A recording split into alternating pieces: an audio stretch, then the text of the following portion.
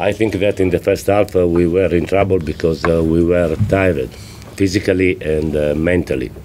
Then in the second half they lowered their intensity, and so we went in control of the match.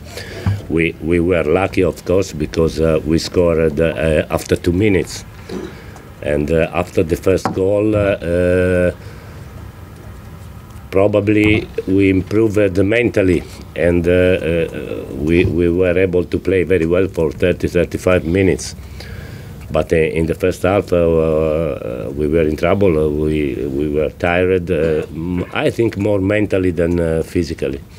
But it's not easy to play after 60 hours. In the past, after a match away in Europa League, we won only one match. And so it's not easy, but as you can see in the last month, not only for us, but